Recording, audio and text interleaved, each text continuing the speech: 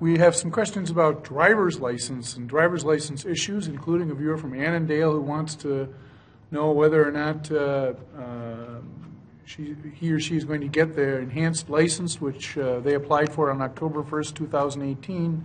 Apparently is still waiting for it, and we're wondering what the status of all the license issues. Okay. So Senator Osmick? If this person is still watching, call your senator, because we do have connectivity into departments.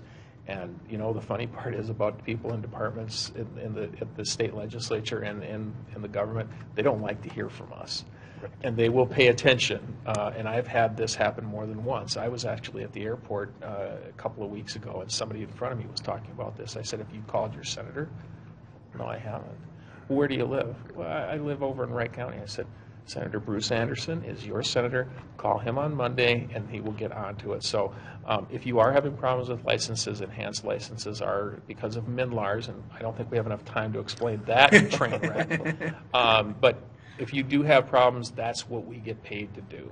So they're catching up, but it's still not up to where it should be. So definitely call your senator. Yeah, constituent service is one of the most rewarding parts of being a state legislator, I think, and Senator Osmick's absolutely right. That's what we do, right? So if anybody's having problems with any state agency, always call.